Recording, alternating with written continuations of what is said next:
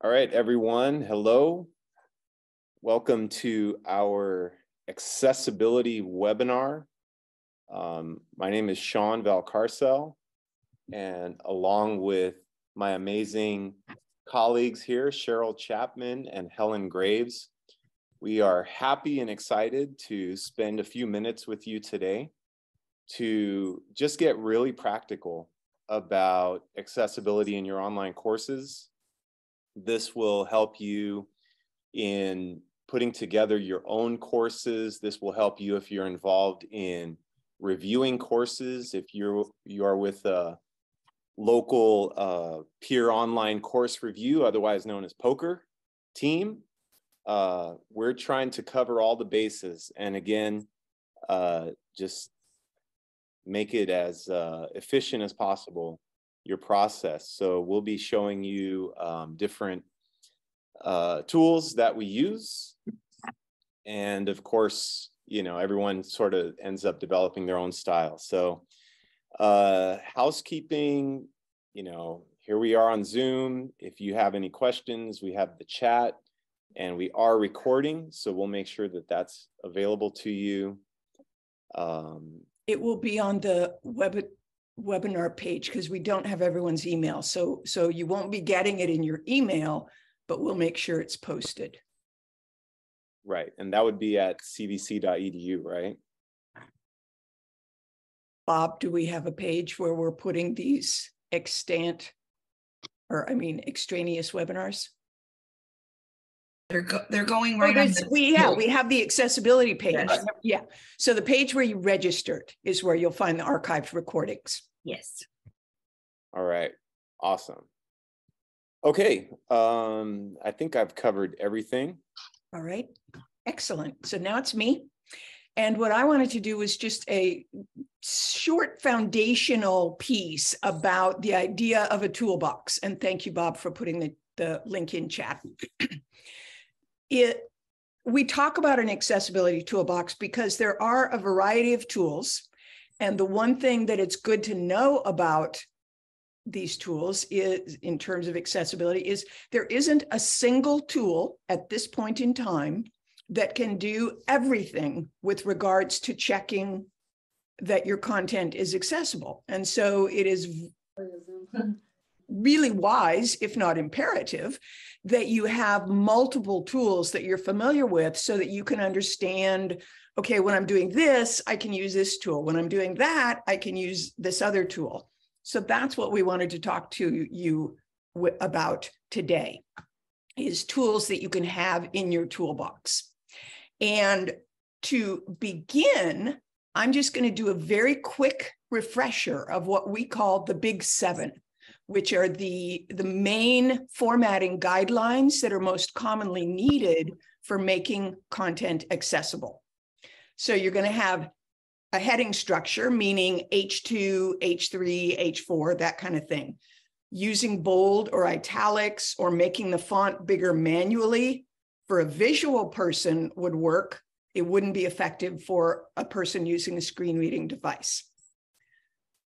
The second of the Big Seven is alt text that is needed for instructional images or marking it as decorative. It is something that is not germane to the instructional content. Lists, you don't want to do them manually. You want to make sure you're using the list tool that's in Canvas, the rich content editor, if that's where you are, or in Word or whatever application you're using. So you don't want to do dash space and then whatever, because that, again, won't register for students using a screen reader device. Links, and this is one of the things that currently, I don't know of any tool that can look at link text and evaluate whether it is meaningful or not. You don't want to use a URL because that'll just be gobbledygook that the student is hearing, https:// you know, not that. So you want to have some kind of meaningful phrase that describes where the link's going, but there's no tool that knows how to evaluate whether the phrase that was highlighted for the link is effective. So that's something the other part of your toolbox is your own brain and eyes. So this is one where you're going to use the brain eye tools. And tables, they need to have proper table headings and captions in order to be effective for someone who is listening to the table being described to them, not just seeing the table visually. Color contrast and using color for interpreting information. For example, saying all the red words are nouns, the blue words are verbs. You need to make sure you're aware that that's not going to work for all your students. And the same with color contrast. It needs to be sufficient. And then captions is a really big one. And that also is, I don't know of a tool that can look at captions for you and determine whether they are accurate with punctuation and proper word matching. So that's another one where the brain eye tool is going to be your best friend. But that's the big 7. There are other components of creating accessible content, but these are the ones that you're going to find across the board for whatever application you may be using, meaning Canvas, Word, PowerPoint. It's all going to be these same formatting considerations. And so our focus today is the variety of tools that you have available with which you can check that your content has been properly formatted for the big 7. So we're going to briefly show you the Canvas Accessibility Checker, the PopeTech Accessibility Guide, UDOIT, and the Wave tool. There are other tools available. These are ones that we know you have access to for free.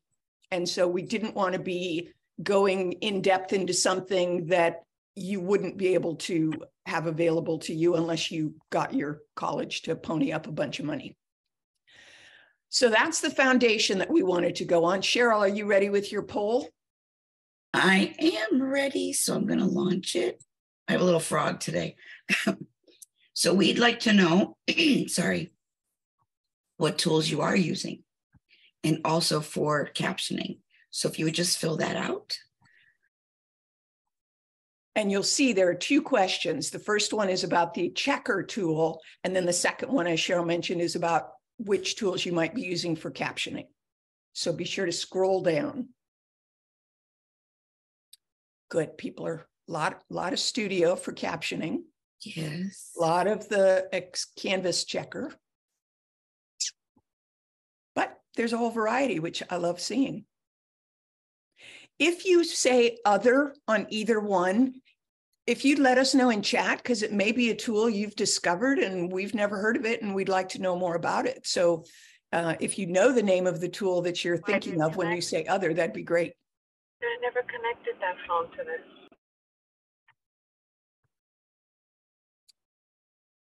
Okay. You want to give them another 20 seconds, Cheryl, or? Yes, that would be great. I'm not seeing the update, so when I end it. Oh, okay. Okay. I'm seeing it. All right. Do you have end poll or do you want me to click it? I got that. Okay, you got it. And here we're going to share it out. Does it show sharing? I'm seeing it on my screen. I don't know if okay, good. Alexandra gave us a thumbs up. Good. I don't see it. So tell us what happened, Helen. Well, it looks like in terms of the checker tools, the little man in Canvas is the big winner, not surprisingly, since it's right there in front of you. But hopefully after today, you'll have a few other ideas to serve as companions for the little man so he doesn't get lonely. PopeTech would be the second highest rating in there. And then Wave Tool, which we love. And of course, Design Plus, if you've got it, UDOIT. There's both, and we'll talk about this when we talk about UDOIT. There's a free version and a paid cloud version. Fewer people are using the paid one for obvious reasons. And then in terms of captioning, Studio is the clear winner, with YouTube being a fairly close second, and Zoom as well. And then PlayPosit is mentioned, Amara, Camtasia, all the other ones. So it's good. People are already using a wide variety of tools. Did anyone check Shire? Yes, we got one person checked Shire, which is a new tool that people may not be familiar with. We're not talking about it today, but there is information, I believe, on the Community College Accessibility Center website about Shire. So you can check it out there. Cheryl, anything else you want to say about your poll? Nope, I'll take it out of the water now. Okay. Excellent. So we're going to dive right in and talk about tools. If you have a question, I have a refinement on Sean's request that you put it in chat. If you could put a question mark in front of your question, that way when we're scrolling through, it's easier for us to not miss your question as a question, because there's often so much going on, it's hard to tell. It's easy to questions slip through the cracks. Okay, so I want to talk about the accessibility checker, alias the little man in Canvas. So I'm going to go into Canvas and show you, and hopefully I lost my green thing, but hopefully you're still seeing my screen. I always hate it when I'm 5 minutes in and somebody will say, Helen, do you mind sharing your screen? I say, I thought I was. So the little man, in case you're not yet familiar with it, when you click the editor for the page, you will find it right here. And a relatively new refinement that Canvas has added, it will alert you as to how many errors it's noting on the page. When you click it, it will walk you through whatever errors it's finding. So the first thing it tells me is I don't have good color contrast on this heading. And it's as simple as taking what I call the little magic circle and, well, actually watch this blue apply button as I move the magic circle. Now I've gotten to a color that has good contrast. I don't even have to know any of the details about it, and I could just click apply. Then it goes to the next thing and tells me, whoops, my list is not appropriate. I can click the little box and say apply, and then I get the happy balloons. However, this is what I want to show you about the little man. He is good with several things: color, tables, lists in particular. He's not so good with everything else, which would be headings, alt text, meaningful links, and captions. And one way you can tell is I got the little balloons, but it's actually a false positive. And so I know that because I can use either the wave tool or, and we're going to talk about these, so don't worry if you're not familiar with them yet. If I go back into the page editor, the net tool I think Cheryl's going to be talking about is PopeTech. It tells me I actually still have another error and a couple of alerts that the little man didn't catch. So this is one example of why you really want to rely on a toolbox instead of a single tool, because they all have strengths and gaps, we'll call them. And so if you just rely on one, you may be getting false positives when you're working with your content. The other tool I want to talk about real quickly is the wave tool, which I happen to love. And it's free to everybody. It is a browser extension, and I'm going to put that link in chat so you can go get it. It works with both Chrome and Firefox. It doesn't like Edge, and I had one person say, well, who does? But you can always use it with Chrome and Firefox. And it's as simple as once you have the extension on your browser, I'm on a web page and I can just click the little wave icon and it gives me a readout.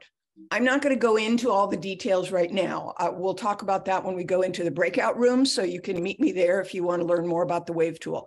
But one thing I personally love about the wave tool is I don't have to open the page editor to see what's going on. So if I had a clean page, meaning I wasn't seeing these red and gold alert and error things, I was seeing that my headings were properly done and I didn't have, everything was good, I could just go to the next page. I wouldn't even have to open and close the page editor. I'm just clicking the wave tool, boom, it's done. I'm on to the next page. And I like it because I can also see what's going on and look at my what do we call this, alt text to see if it's appropriate. I mean, it just gives me a nice little readout of things. Again, you would want to use it in tandem with other tools, not rely on just the wave tool alone. I'm going to put in chat a tutorial that I made on using the wave tool.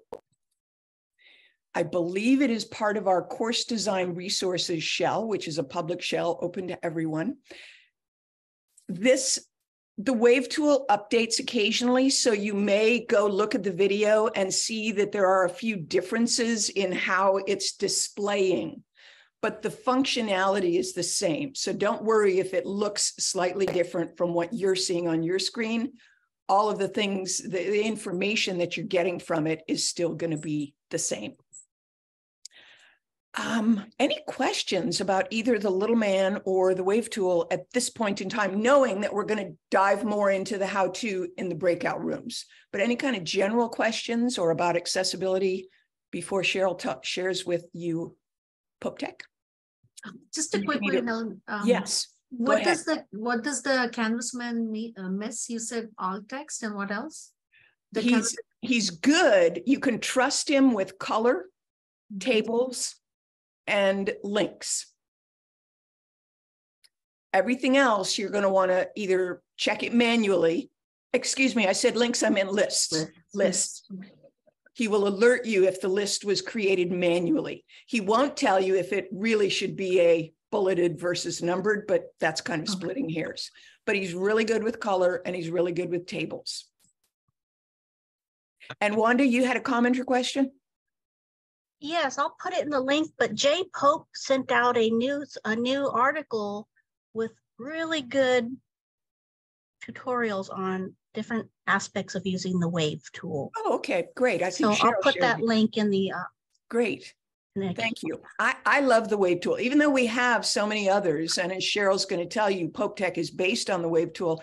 I still think there are a lot of times when having the wave tool available is a really great, quick and easy way to do an accessibility check. Other questions or comments about what we've talked about so far? We want to make sure you're getting what you need.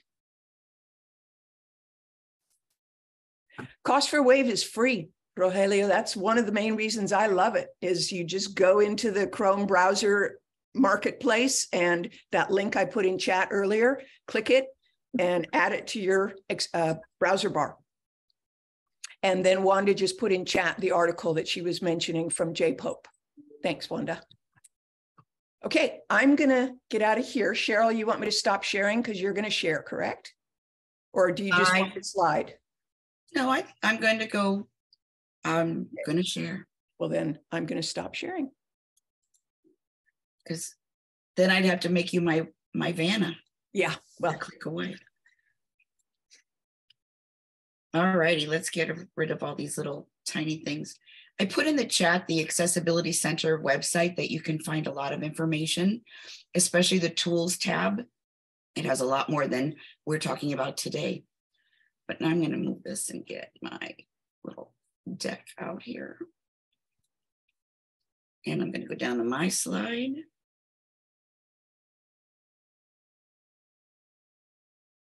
There we go. Okay, so two things that are really exciting. Pope Tech is free to all the community colleges, and you will just need to request it from the Accessibility Center. Then they just work with you to add in the LTI, and then it'll pop up on your Canvas pages with the little P, which we're going to take a look at. And as Helen mentioned, if you use the wave tool first for that overview, then you can have a better idea of what you need to look for, right? And to see what you have to fix. So I like to use that too in the beginning. Excuse me. So let's see if we can go right here. Do our other example of Helen's bouffant hairdo. Is that you, Helen? I think so. No, I just loved the photo. It's great. It's a great photo. So I'm going to click on edit. And if you notice too, when Helen fixed the list, it didn't take away the manually entered numbers. So you'll have to make sure that you take those out as well, because I always forget. I'm going to close design tools, which is so cool too. Right down here at the bottom, you're going to see the Pope Tech window or button. The errors and the alerts, I like to check them all. We should, because headings, tables, and lists, even though it says it's an alert, they're very important. So let's look at the first one. You click on the little caret. This was worth the free tool. Finding empty links in your page is ridiculous, right? You get to the page and you see those two little link things and you're like, where is that link? Usually it happens when you delete the text and forget to remove the link, right? So with this tool, it will show you where the empty link is and you can remove it, which is fabulous.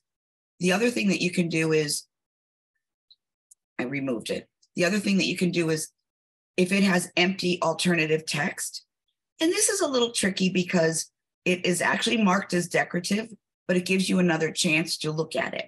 So whether you want to say 3 men fingers, whatever, but it is marked as decorative. So that would be doable in this case.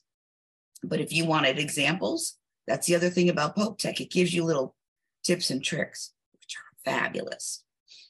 And then the alternative text that was the one that's really egregious is when you forget to change the file name. So you can here add a descriptive text for the black and white photo, blah, blah, blah, or you can mark it as decorative. But what we like to do is take out the actual text from the alternative text box before you apply mark as decorative. So that's gone. Then the next one is text and contrast. As Helen showed you with the little man and the magic circle, this too has a slider. It tells you that you failed and you'd want to fix it. So it's already highlighted. And then you can take the slider left and right until it hits pass. Oh, fail pass. So there we go. It tells you the ratio, which is very important as well. Click apply and it's done. Now, when you get down to headings, like I said, tables, lists, and documents and videos are alerts, but look what happens. The heading outline tells me that I have an H3 at the top of the page right here. Actually, no, that's why it's good. I set this up and I didn't tell Cheryl and Sean, so I'm going to jump in and explain. Quick links is the H3. And why it's good to double check the structure using Pope Tech is because you can look and see, oh, it did get changed. Yeah. Okay, then never mind. I'll shut up. No, never shut up, Helen. So what I was going to say is I'm going to give a quiz question. Like, do you remember that the title of the page in Canvas is an H1 heading, right? So the next one should be H2, but it's H3. And then it goes to H3 again, and then down to H2 for contacting me. But it's right here in the about window. Excuse me. So now I'm going to change this to 2. I'm going to change this to 3 and apply. And then it's great. And what it is showing, this is where I got mixed up. If you'll notice in the heading structure, it shows the welcome, I'm glad you're here, and then contacting me, but it's not showing quick links. Even though quick links looks like a heading, that's one of those examples of where it's visually looks like a heading, but it wasn't structured as a heading. And you wouldn't know that unless you went in and checked especially. But the Pope Tech heading structure list, you can look and see, wait a minute, it doesn't say contact me. I need to make sure that's formatted. So it's a quick, easy way without having to go into the HTML or anything to make sure your heading structure is complete. Sorry, you don't want to, no, not at all. And you don't want to miss it. So now that I know that quick links is not a link, personal preference, I don't usually bold my links. So I take that off, but then I just change it from paragraph to H2 because it is an H2. And then you can rescan the page and see it brings it back into your list. and then you can go from there. And actually, I guess this could be H2 as well, right? Because they're all headings. One other thing is the questions that I told you about, the tips and tricks. It gives you detailed information if you ever really want to know about each level of compliance. And now I'm going to go down to tables and lists. Layout table, layout table, layout table. Everybody loves layout tables, but don't use them. As a general rule, we don't use a layout table just to make the page look better. There is a little bit of code that you can put into the HTML that will make it accessible, but for general purposes, we want to fix this table. Now, if you look at it visually, you can see that looks like there's a header row there, but it's not identified.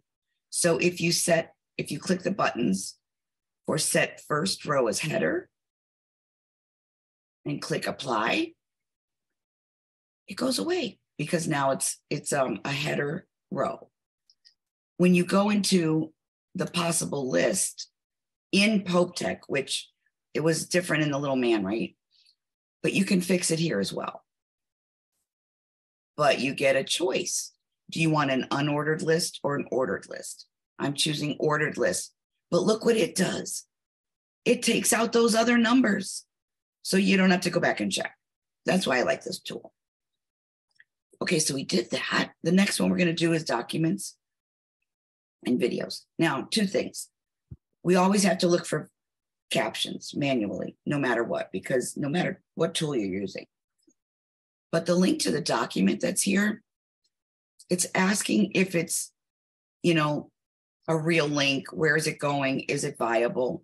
It turns out that this one doesn't work because it's going to Zoom, but this is where you can change the link text and also check to see if you need to add more meaningful text to that link. So it's bringing it to your attention. So it's nothing really to do there. But the last one, two things. What should we do here? Well, we need to give it meaningful link or meaningful text. Usually you have to go see the video, right? So let's just make something up. I'm going to go in here. Probably cute puppies or cute kittens, because that's what I always use when I put a video on a page. Let's do that. Cute puppies and kittens. So what you're going to do is just highlight the link itself, and then you're going to make the actual text into a link just by pasting right in there. So now you have meaningful text for your links. And since it's a video, you're going to want to go and make sure that the captions are correct.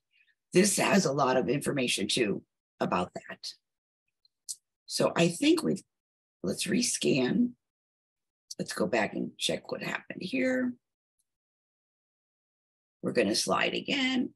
Oh, these are the actual links in Canvas, which they have to be fixed. I'm going to rescan, and I only have 2 alerts. And those 2 alerts you're not going to be able to clear, but at least you know you're there.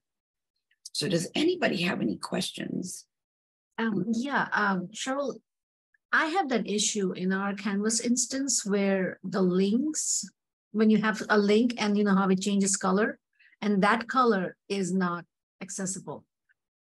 So do I need to tell my faculty go in and adjust all those colors, or? It's a dilemma. We've been in touch with Instructure for a while. Here's the dealio. There is some code, JavaScript, that you can put at your root level account that will change this color everywhere. But it opens up Pandora's box, because if there's sub-accounts, if any department Canvas pages have their own theme, then it's going to get messed up. So we're still working on finding a solution. But if you can go to your Canvas admin, and if it's straight ahead, just change your theme color, then you should be good. Okay. It is annoying. It is annoying. And we've had a couple of accessibility people tell us that the contrast is close enough that they wouldn't say we need to tell faculty, you have to go in and manually change the color of every single link.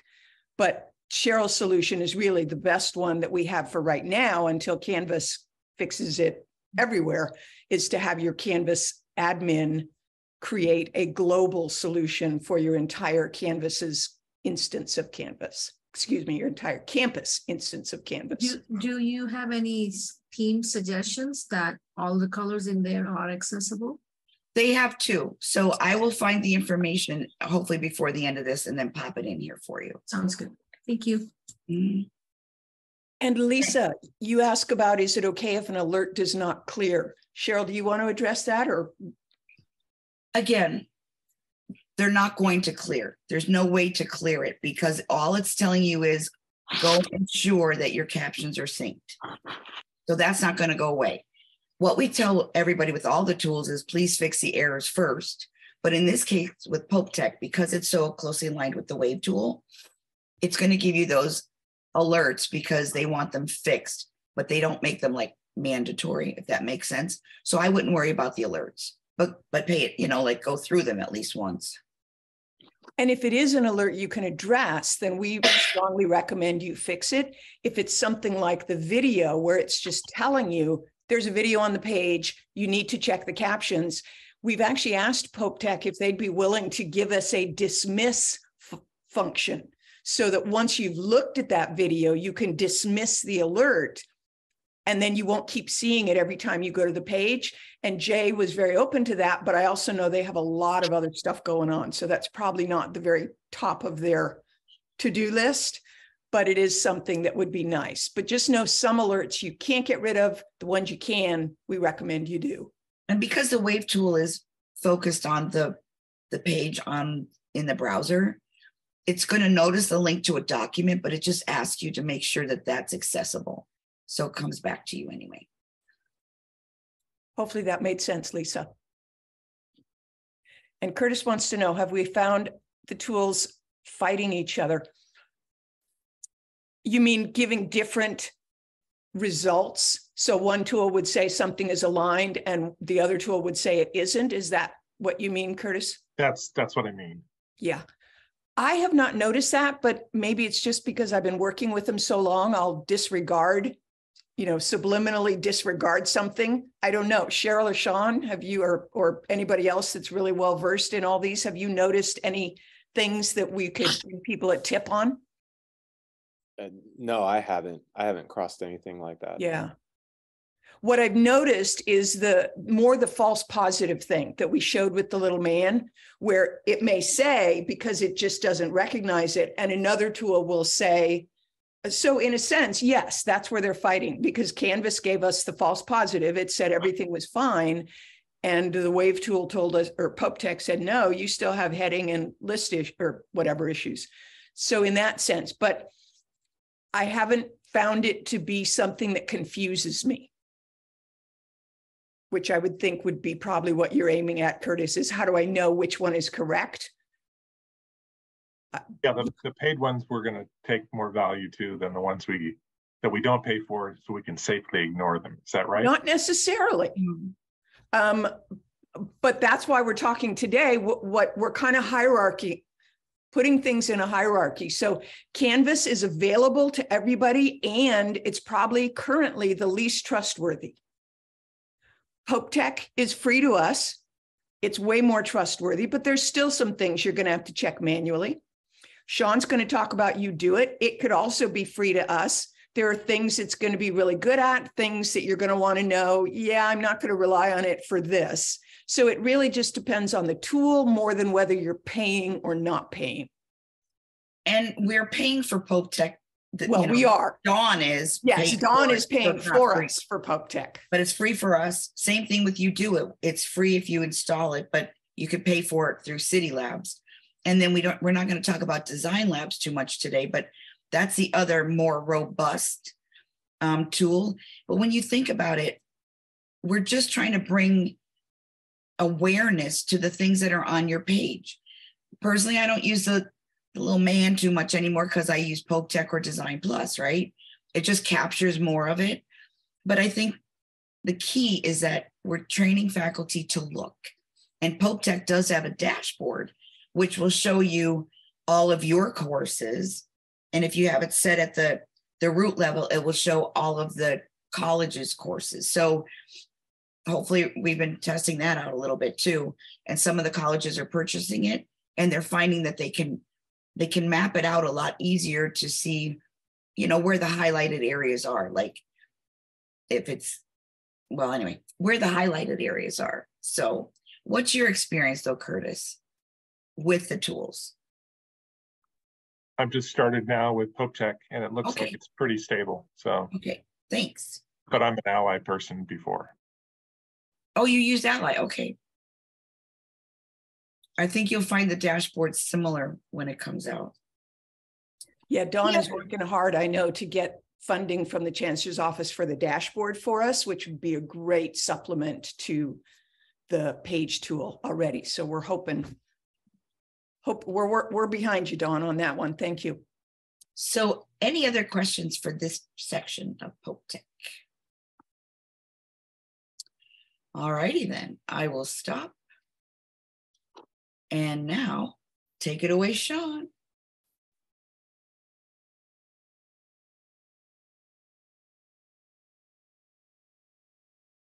You're muted, All Sean. right, I am not muted now. I'm here to talk to you about UDOIT, and you know, I've already seen in the comments, and we've been saying that the goal of this is to really have that toolbox at your side. Ultimately, you yourself are the accessibility checker. So, you know, again, we'll be reiterating that throughout this webinar. So UDOIT is another tool that you can check in your Canvas. It might already be available to you. If it is not, the first thing that I would point you to is to go into your settings and then go into your navigation area. And it's possible that it's just not enabled. So I just did that. So I enabled it. So I see it now on my course navigation menu. And this is what UDOIT is good for, is if you want to get a general scan of an entire course. So we're going to get in here and look at it now, but it's not foolproof. None of these tools are. You know, I think I've heard Dawn say that I forget the percentage, but she actually gave an actual percentage using all the best tools. It's not going to get 100%, not even close, right? But it's going to give you a really good idea of where to make the checks and make the fixes. So I'm going to go ahead and go into UDOIT now for this course. I actually pulled one of my courses from a few years ago. And the first thing that UDOIT gives you, the disclaimer, is it does not necessarily mean your course is fully accessible. So again, even the tool itself is letting you know. But it can do a lot of good to help you with essentially your workflow. How do I work best? Okay, so what you do is you set this up for a scan, and you have options here. Okay, it defaults to selecting every item in the course. Okay, if you look at our accessibility tips, you'll see that one way you could approach it is to start just one section at a time, right? Start with announcements, or start, you know, maybe save pages for the end, okay? Or you could select all initially and go from there. And then over here, you can select if you just want to scan it for what UDOIT will deem to be actual errors versus what it's been programmed to find as just simply suggestions, okay? You can change these once you do the scan, okay?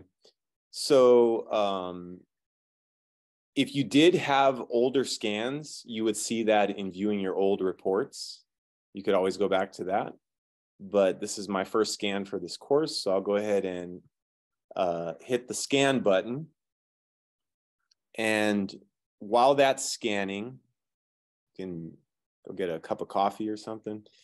But once that scan comes up, then it will do its best essentially to fully scan for any issues in all of your announcements, all of your pages, all of your assignments, everything. Okay, so while that's doing that, let me just move over to our site. And in our accessibility toolbox, you'll see a little blurb here about UDOIT, and here's a link to installation directions in case you don't happen to see it in Canvas. And then you can always go down to the tips and tricks, and here's some information on UDOIT. Okay, so it looks like the scan is finished, and it begins with a full report. Everything in red are the errors. Everything in blue are the suggestions. And again, depending on your workflow, you can say, okay, I just want to start with one section at a time, or let's say I don't want to look at suggestions yet. So I'm going to actually turn suggestions off. So I just click on the button, it turns them all off, or you can itemize. I just want to look at errors, and maybe that some particular errors you don't want to look at yet. Maybe you'll just turn one off here or whatnot. Okay. So now, if I go over to, I'm selected to summary right now. Okay. If I say, well, I'm going to be one of those that I want to look at pages first, I'm going to click on pages. And what I'll see here is the list of all the pages throughout the course that is showing at least one error. Okay, so I can start from the top. I click on the plus button. Okay, and this is a Unit 2 overview page. You could view the source of this issue, but it's only going to show you where the actual error is. So this is dealing with color contrast. So it could prompt you to change that hex code. Okay, so keep in mind, this is HTML. So you could choose to fix it there. And maybe it looks like maybe it'll give you a suggestion.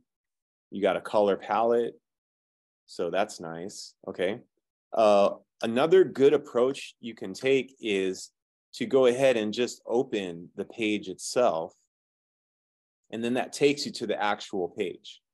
And then from there, I could say, well, I'm going to look for the error. And I could actually go through, this is another way that you can, you know, set up your workflow, is that maybe I just right click and open up these pages. And again, the good thing about this is I'm getting an overview of the entire course. So let's say I went through all of those. So now looking for color contrast, I can look through whichever pages were flagged. I make the fix, go in, edit, whatever the problem is, make the change. Not going to change anything here. All right, I'm done. Close out the page, go on to the next page. And then when I'm finished clearing the tabs, then all right, good, I knocked that out. Okay. So, let's see. Let's take a look at one that has a few more errors. All right, view the source here. Headers, rows, you fix it. Okay, so I could add a row. Let me see how this goes. All right, so now I can, apparently I fixed that table. So I can go and check. So I just click on the page. And this page actually has some tabs. So somewhere in there, it should have a table.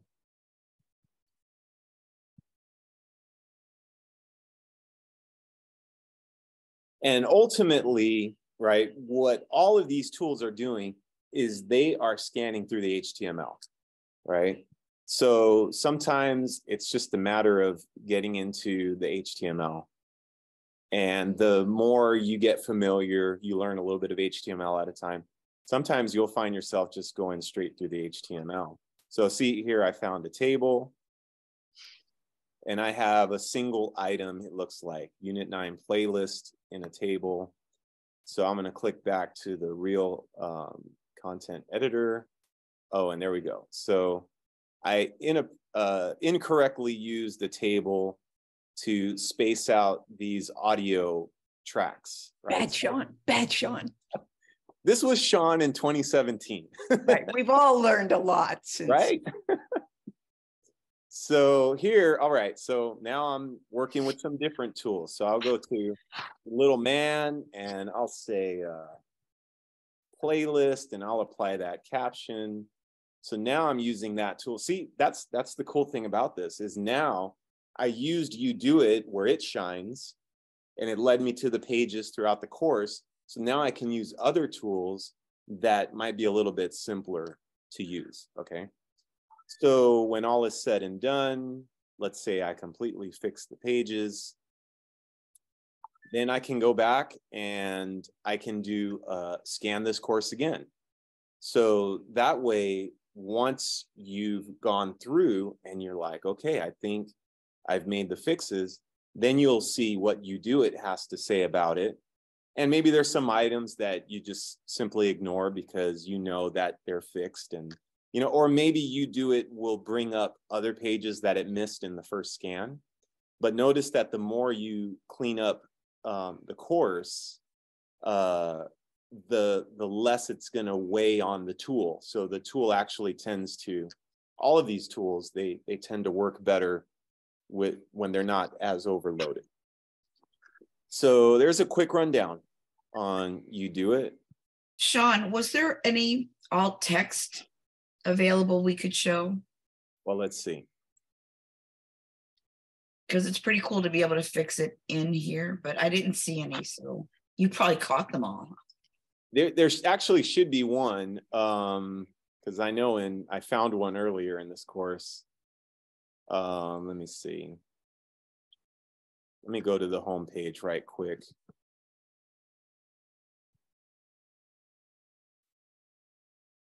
Okay, so final week. All right. Because actually, I know this banner. It's got the wrong. Okay. So final week. Let me go back to UDOIT. Let me see if it brought it up. And I'm gonna Command F.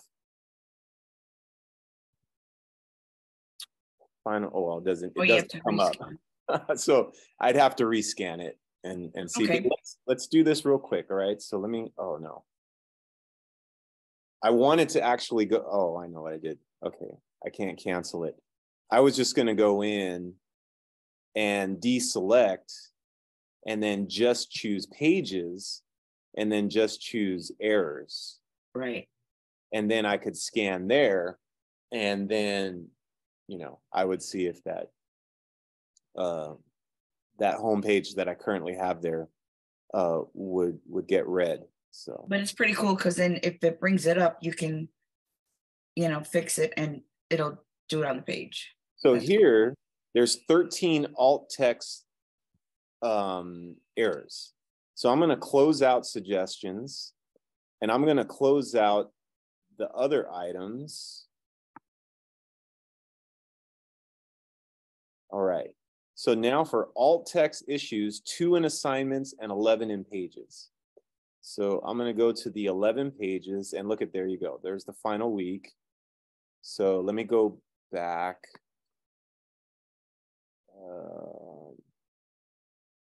And let me just open it up here.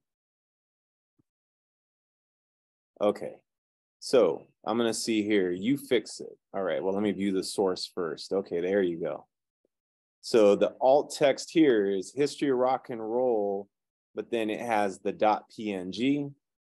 So I just want history of rock and roll, copy that, paste it into the new alt text. Well, let me write it correctly. And submit. So now I should be able to go to the home page and check that. And there you go, fixed. All right, so that works. Okay, cool. Does it do discuss? Yes, it does. It does any item in the course, discussions, assignments, quizzes, anything that has a rich content editor, it'll find it. The tool is looking for that HTML that you find anywhere that there's a rich content editor. You'll find it. Okay. And I'm just looking through questions in chat. And are there any other questions?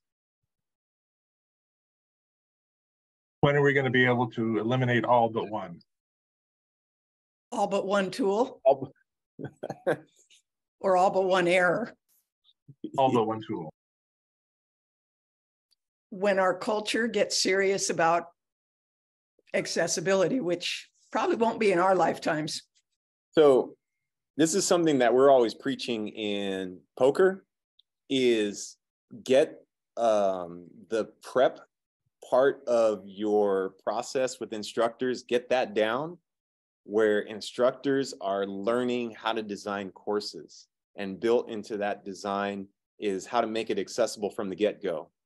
And you know, I've seen some campuses where it's even like 2 semesters, like almost like a full school year, that an instructor has to go through all that training, and they involve mentorship before the course even gets reviewed. And it would be amazing. I mean, if you'd be living in reviewer dream world, you know, to just have all these courses come through. So, you know. I will say though, UDOIT gives you, Curtis, the best overview. And because you can drill down with the instructor and say, let's concentrate on just this one thing, then it gives them more of an option. For even departments too, if they wanted to do it together, you know, they can share their reports. But it looks overwhelming at first to some, but it really, because you can drill down, it's really effective. I'm a big believer in using all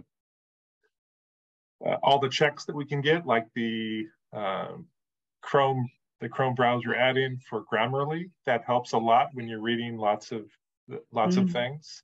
Mm-hmm. Yeah, you don't want to turn in things that have misspelling errors, and those can be eliminated. Sometimes the word is spelled correctly, it's the wrong word, but this is the same sort of thing. We got to get students doing this. Speaking of, though, on that page from the Accessibility Center, and you go to tools, there is a tab for Grackle, which is the accessibility checker for Google. So if you're using that, that's also on that page. How do you spell that? Grackle. Oh. And as Sue pointed out, there won't ever be one tool because, well, probably there's always going to be the need for a manual check on certain things. So we'll always be using our brain as well as whatever else. Yep. Sean, it's on the Accessibility Center one, hon. We would like to do 2 breakout rooms, which will basically be a repeat of themselves. Cheryl, Sean, and I will each be in a room. Helen, I have a question, but you may be able to answer. Maybe. Okay, let's try it. Okay, so we have recently at Ohlone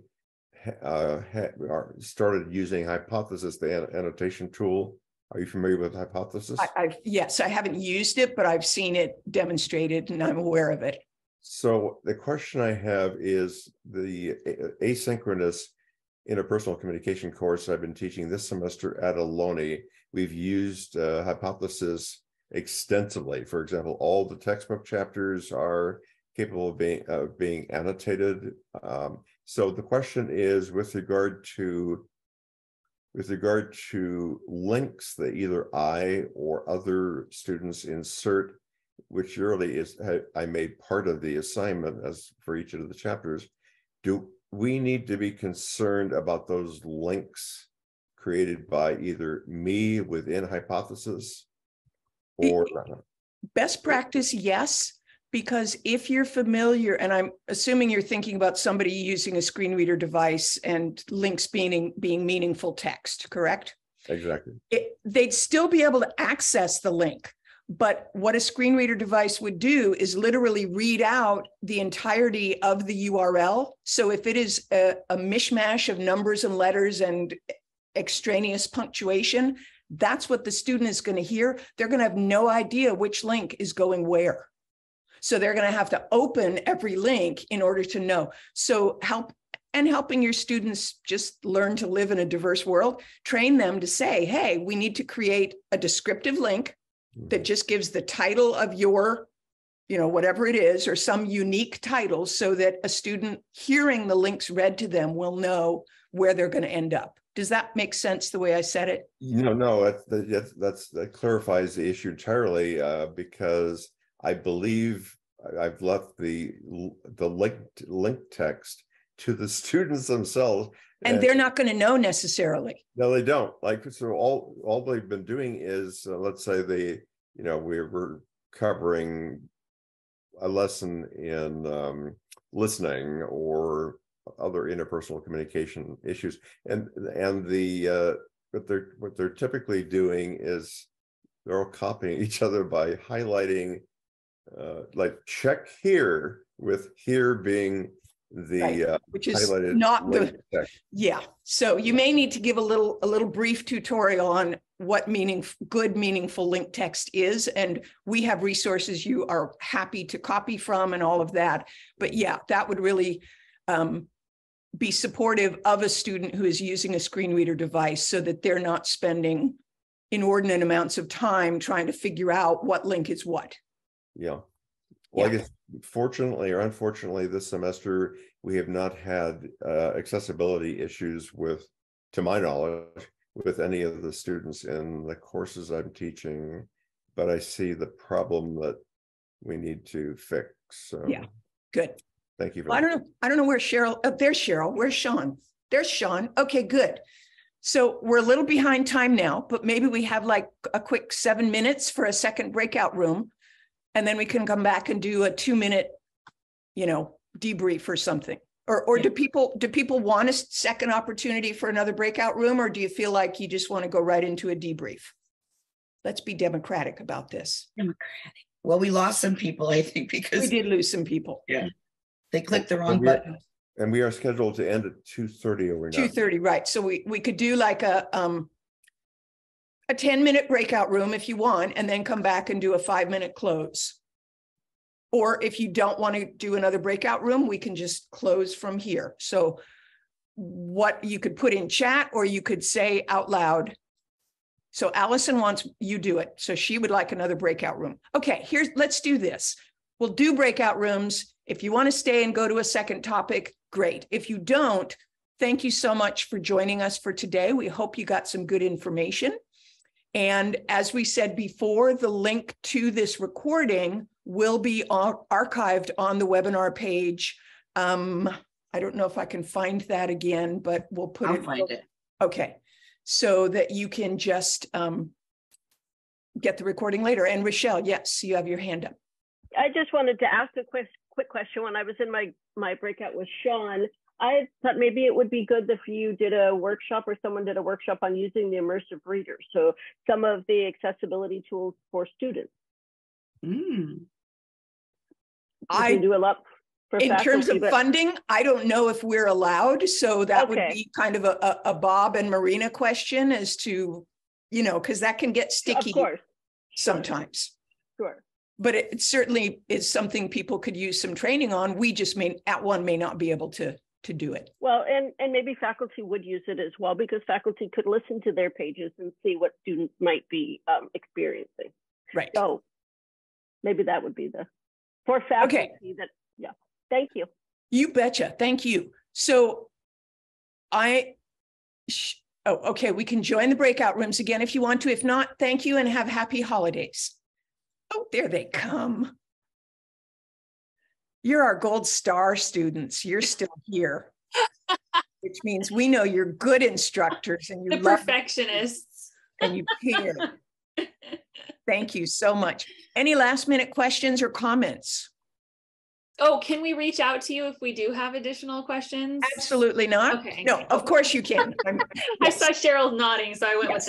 with that. You may. I'll contact Cheryl. That's because I know what she was going to say. So I always say that as a joke. Of course, yes, we are here to help. And the Accessibility Center, I mean, we're all sort of street cred accessibility people, but we're not formally trained accessibility experts. And so if you have a pretty complex type question, we're probably going to end up sending you to the Accessibility Center. But if it's something like, you know, can I put an H2 here kind of, yeah, we can help you with all that kind of stuff. Okay, perfect. Thank you guys so much. Appreciate y'all. Yeah, thank you very much for all your. You're very welcome. Thank you for taking the time to be here. And I hope will see you again at another time and place. Thank you. Happy holidays. All right. You Bye-bye. too. Happy holidays. Bye.